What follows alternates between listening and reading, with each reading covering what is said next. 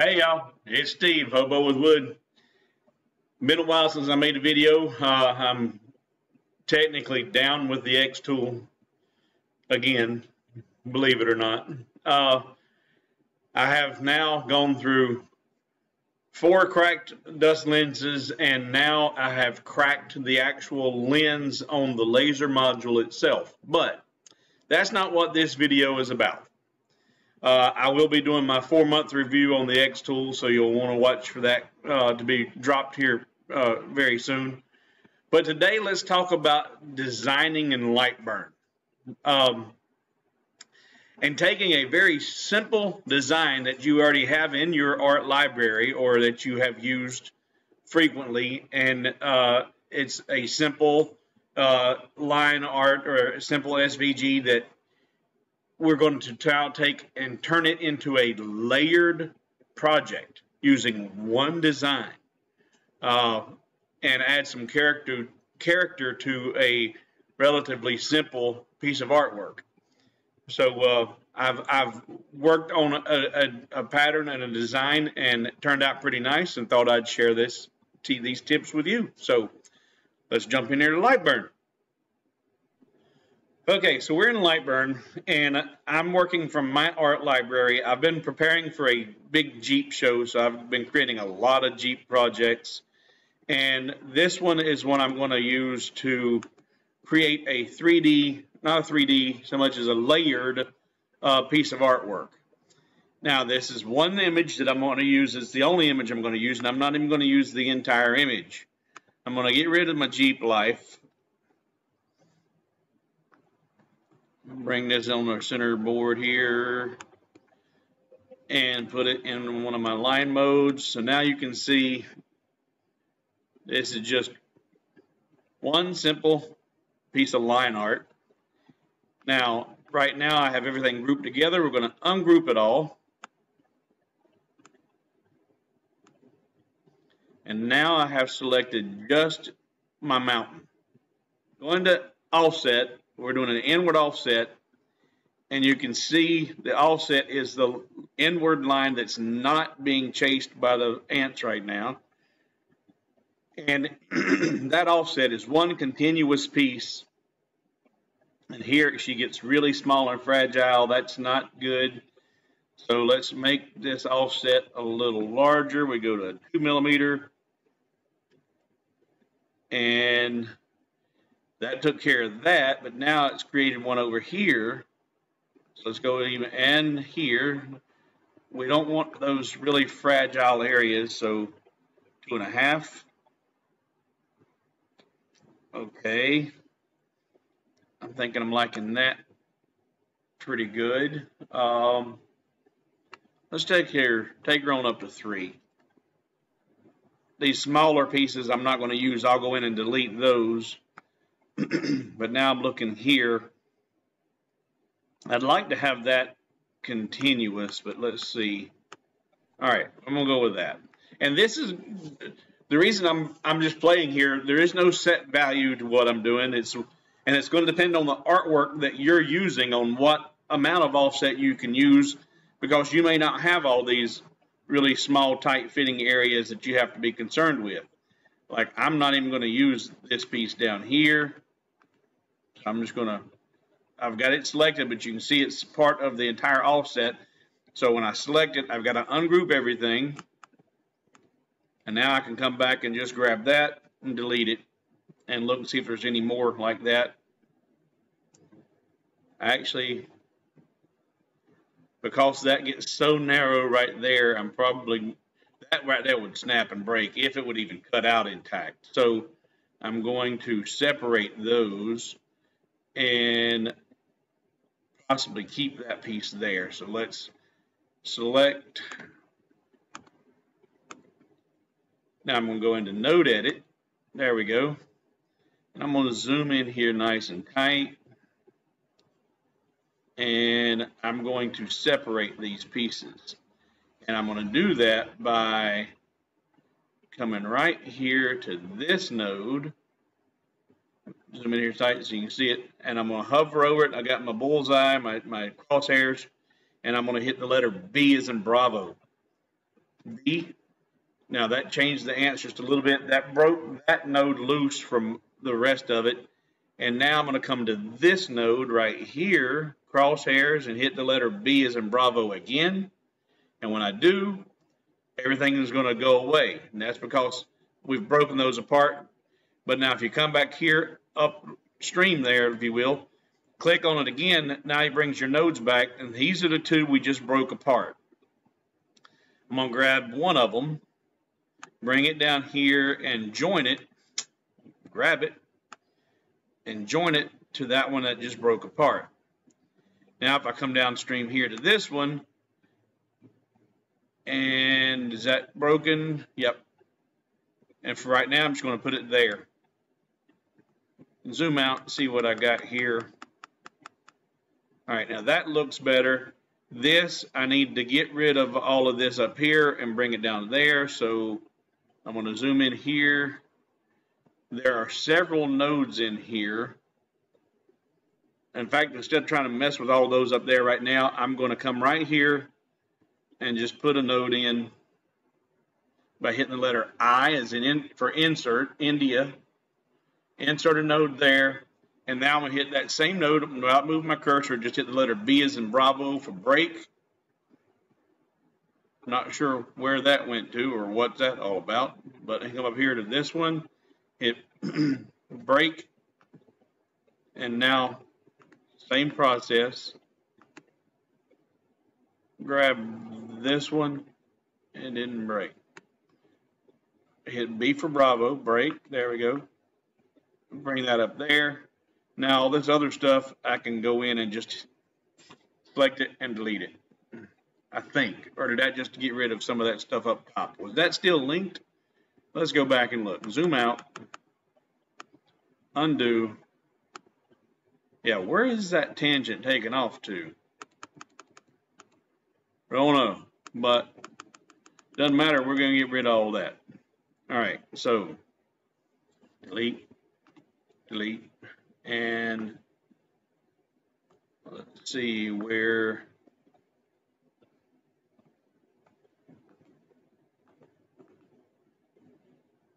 Okay.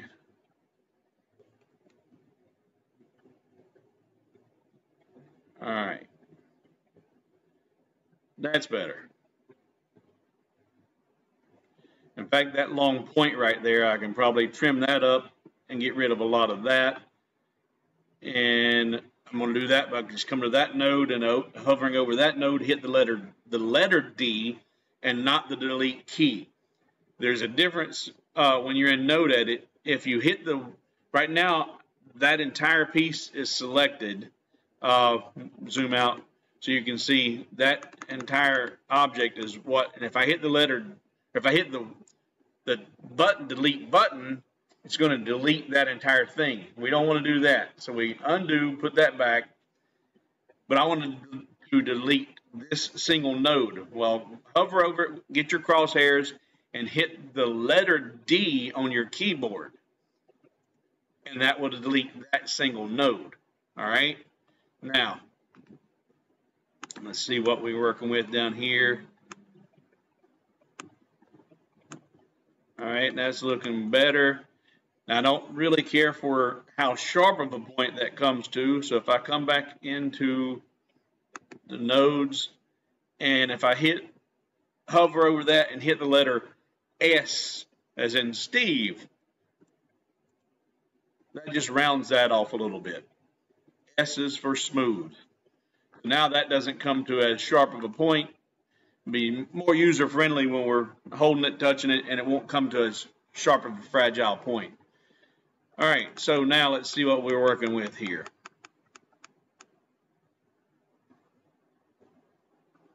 All right, I'm going to smooth these points out as well. Node edit, and just hit the letter S. And S, S,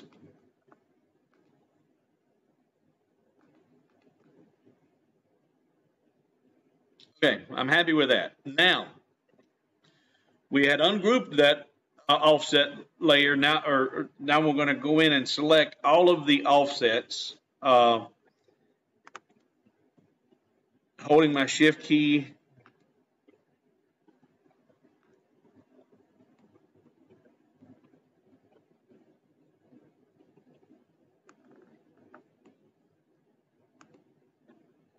Okay, so now that's all of the offset pieces. Let's group those back together, only because it's going to make it easier to move them around and play with them. We're not going to cut them out as a group because that would generate more waste. But we're going to set that off to the side. Now, that's the size of the piece that's going to fill the frame. That's the size of glass that goes in the frame. I'm going to select it, and I'm going to select the artwork. Go up here to my Boolean Assistant tools. And I don't want that, don't want that, I want that. I'm going to take and draw another frame again, put in my dimensions 12 by 4. Now I'm going to lock those dimensions, and this piece, this is exactly the same dimensions as, got a selector tool, there we go. This piece is the same as that piece in size, but I need it to be a fraction smaller, let's say an 1/8 of an inch. So what I'm going to do is select this tool. I'm going to keep my aspect ratio locked, and I want to make this thing an 1/8 of an inch larger all the way around here. So I just come up here to my width and tell it the 12, and then plus 0.125. And with the aspect ratio locked, actually, no, I'm not going to keep that locked because I don't think that's going to be exactly the same. Unlock it, hit tab, come down here to 4, and then plus 0.125. Now, that is going to be an 1/8 of an inch larger all the way around. See, oh, there it is, 4. Okay. Now, if I select that and that, hold the shift key and select and bullseye it. Now, if we zoom in here, you can see that there is a 1/8 of an inch border all the way around. Now that right there, when I did the Boolean Assistant, that created a funky little piece over here on that piece. So ungroup it all. Oh, that's not ungroup. Zoom back in. My brain is not working today, folks. All right, there, and ungroup until I get just that piece. All right, and now I'm going to go into the node edit, and I'm going to insert a node right here, letter I for insert. There we go. And I'm going to come back over here to that node that went way over yonder. And those are actually, I think, multiple nodes, and select them both and hit the letter D, not the button delete, but the letter D, and it takes it in there. I got rid of some of them. There we go. Okay, so I said I was going to cut this out of a single piece 12 by 12 birch, but I'm also going to be using some scrap to cut out this here, and probably in a different material to add more definition, more character to the layer. So these two top pieces will be cut out of a single piece of birch, little 1/8 inch birch plywood. Setting that off the tool bed, set this up, frame it, cut out the two pieces. Now this piece is the exact, actually no, you know what? I need to weld those two together And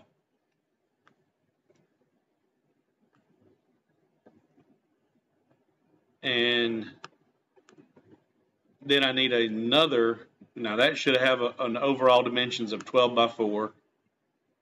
So we're going to make this now 12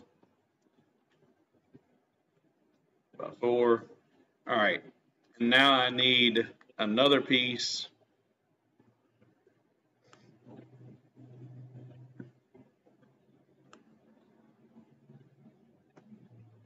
And it's going to be 12 by 4. All right. Now the reason I did that is because this piece is going to just be one solid piece that'll be cut out and be on the very back, the back layer of this piece. This will cut out and be glued to the front of that. This will be cut out of scrap and then glued on in position on the correct placement of the offset. All right.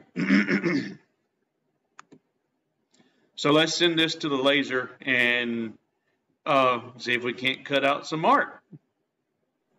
Okay, so this has been a little bit of a cluster because I showed you my process mostly in real time. I'm not a professional. I'm not an artist. I don't know what I'm doing. I'm figuring it out as I go. But I think this turned out pretty nice. Like I said, it's just a simple 12 by 12 frame that I picked up actually at a yard sale. Had some nice family photos in it. I threw those away, of course.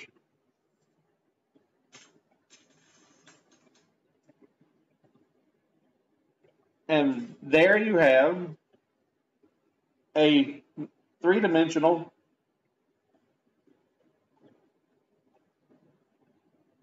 piece of artwork cut out of one $2 piece of birch plywood and some scrap walnut that was laying on the shop floor.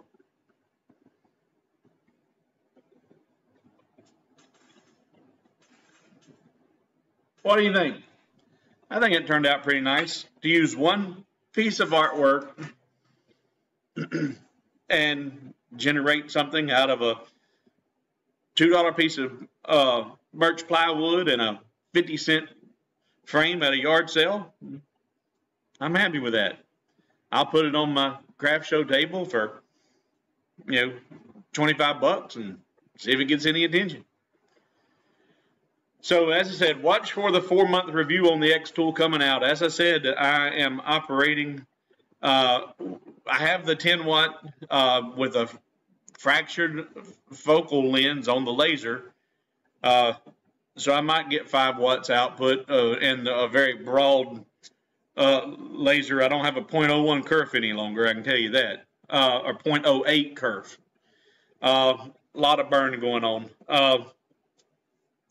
So thank you for watching. If you haven't already, subscribe to the channel and look for that 4-month review on the X tool and some hopefully very exciting news coming with some new lasers and some new equipment in the very, very near future. So this has been Steve, Hobo with Wood. Thanks for watching. Hope you haven't bored you too much and you take away some good ideas and create some artwork. Let me know in the comments, what do you think? Was this a waste of time or did you like how that turned out? This is Steve. I'll see you in the next video. Thanks for watching.